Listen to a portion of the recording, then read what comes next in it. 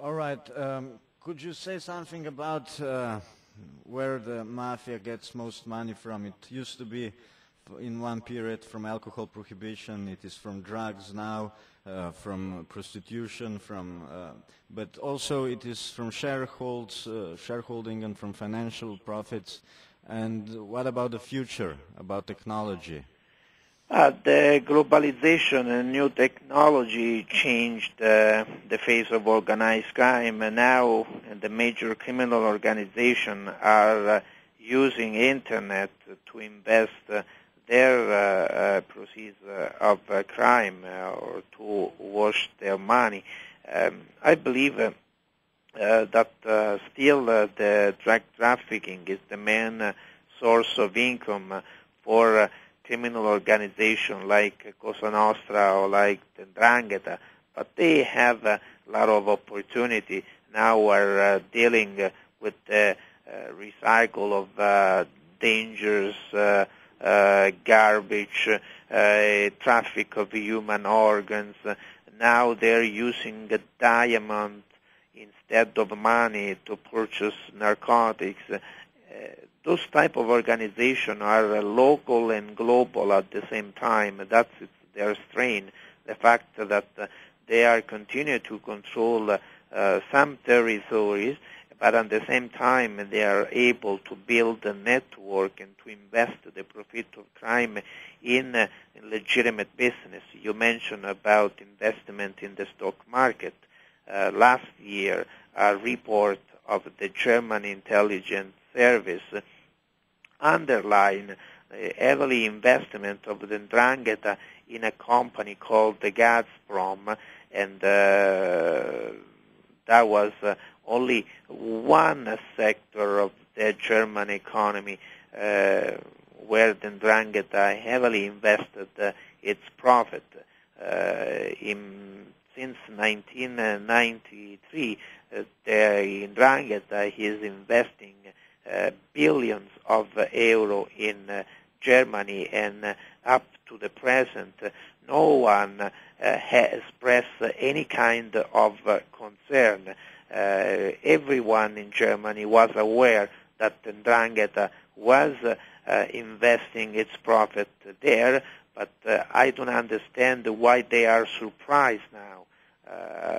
Unfortunately, if the organized crime groups work underground, they're not representing a threat.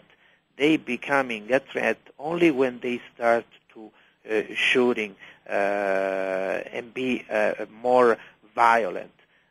But I think this is the wrong way to approach criminal organization. Criminal organizations are dangerous either when they invest their money without the use of violence. And I think Europe should create a more cooperation between countries and to be more concerned and to try to uniform the legislation in order to tackle them everywhere. Otherwise, they will always find a weak spot to move their resource and their money, and if this will be the trend, I think the future will belong to them and not to law-abiding citizens like me and you. Mm-hmm.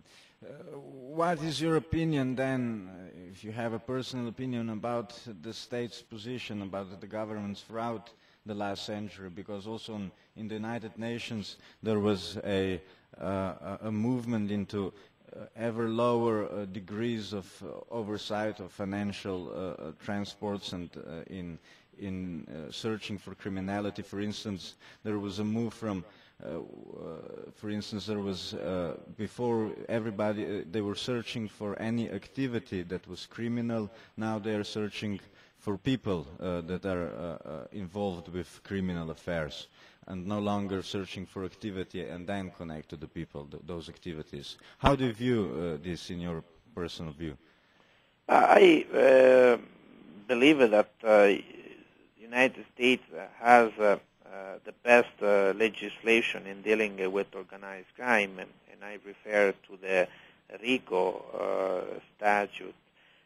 But of course, it's questionable the way that the Americans are dealing with narcotics, with the drug trafficking. The so-called Plan Colombia was a failure, because if you want to burn the cocaine plantation in Colombia, you have to provide an alternative source of income for the farmers, for the campesinos in Colombia. You can be aggressive and thinking that you will solve the social root of a problem. But also now, I think after 9/11, many criminal organizations had to change their strategy, because it's really difficult now to invest money in the United States, because the Terrorist Act allow the state to check everything and to screening everything in terms of financial investment. But sometimes either the Americans are portrays organized crime as an ethnic problem, as a problem that is coming from outside. Instead, when we deal with organized crime everywhere, we deal with a group of criminals that are able to build a financial and political connection. Sometimes the politicians and broker and the lawyer and the real estate agent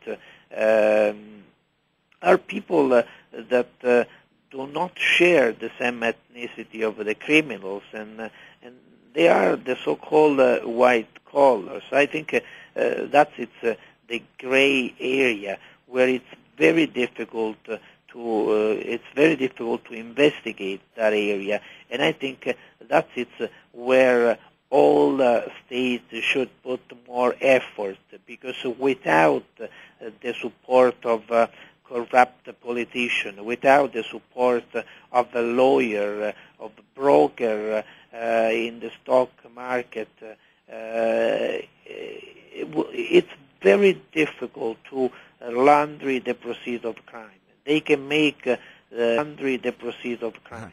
They can make a few weeks ago, billions of dollars. A few murder of 6 people happened in Germany, and justify that income. And they need population is support again from white collars with to the organized crime in invest the the world. proceeds of crime. Could And you I tell think us something more that about is the part killings where in Germany? many It is said countries that the are Calabrian weak mafia